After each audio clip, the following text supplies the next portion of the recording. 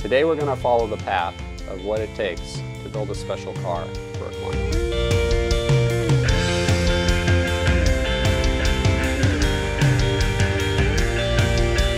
With all the experience that I've had working on Porsches, racing them, helping friends, it's given me the unique position that I can really work with a client to give them something special, something that has the provenance that's based on what Porsche might have done.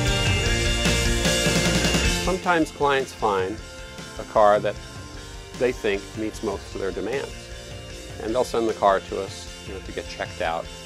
And they may want a few little upgrades, or he'd like an upgrade in the braking system, or he would like the interior to be more period correct or having that special little twist that emulates the earlier cars. We're happy to work with them. We have all sorts of ideas when it comes to design, so we don't take a cookie-cutter approach to where one 911 ST is the same as someone else's. Each car is different. Each car is unique. Each car has its own special touch that reflects the client as well as our input.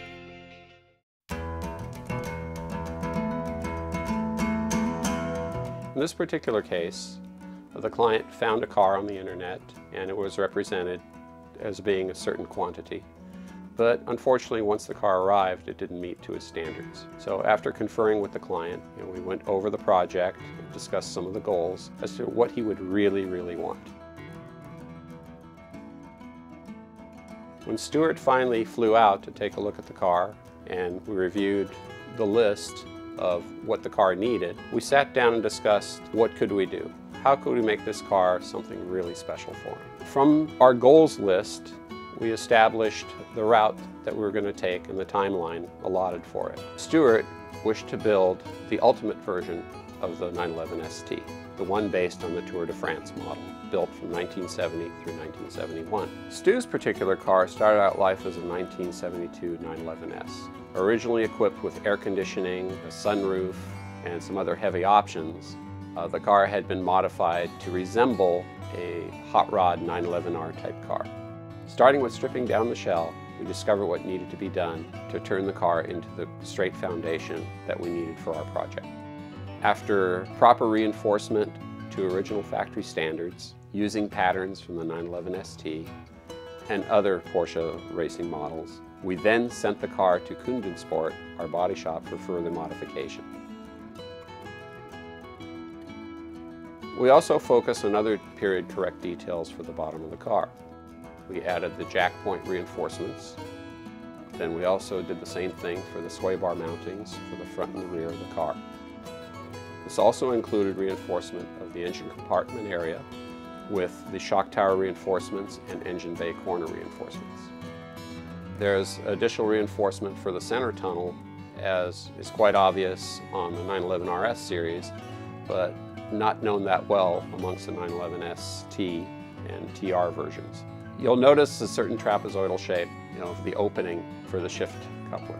That pattern was fabricated by our body shop, again, to copy what was originally done on the competition versions of the cars.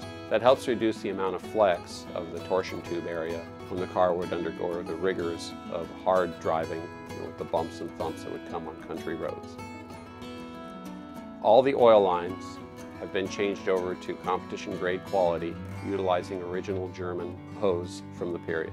And the proper swedging techniques utilizing the correct German machine has also been used in an effort to keep this correct. As a 1972 model, this was the only year where the oil reservoir tank was put in front of the tire on the right side. We further modified this tank by going to the 911R style filler. Reason being, in the rigors and the time constraints of racing, you wanted to be able to check the oil, add oil as quickly as possible. So the simple bayonet style cap of the 911R was employed in this modification. You'll notice how nice and smooth the fender wells are. The body was smoothed down to bare metal, any imperfections taken care of, and then again primer and the hardened paint. On the underside of the fenders in the rear, you'll see the same method that Porsche had used in attaching the butt weld of the fender flare to the main chassis itself. Again, some light undercoating was used in an effort to reduce the amount of checking or chipping that could transfer through to the outer finish. Up front, the same attention to detail has been paid. Even the small louvers from an area commonly known as the smuggler's box are straight, clean, and as original. The sway bar reinforced area, which under the rigors of rallying saw a tremendous amount of abuse and cracking. So Porsche had wisely reinforced this area with the cover plates, which we did here. The 911 ST had a rather unique fender flare design. This was before what people would know as the RSR or turbo flare, and they're quite unique. It has a much more rounded shape. It's elongated when compared to the standard flares that people are normally used to when they see a turbo driving by. As these flares were only produced for the racing department back in the early 70s, it was very difficult to find them. So we contracted a metal fabricator that utilized an English wheel and hand-formed these panels to our specifications.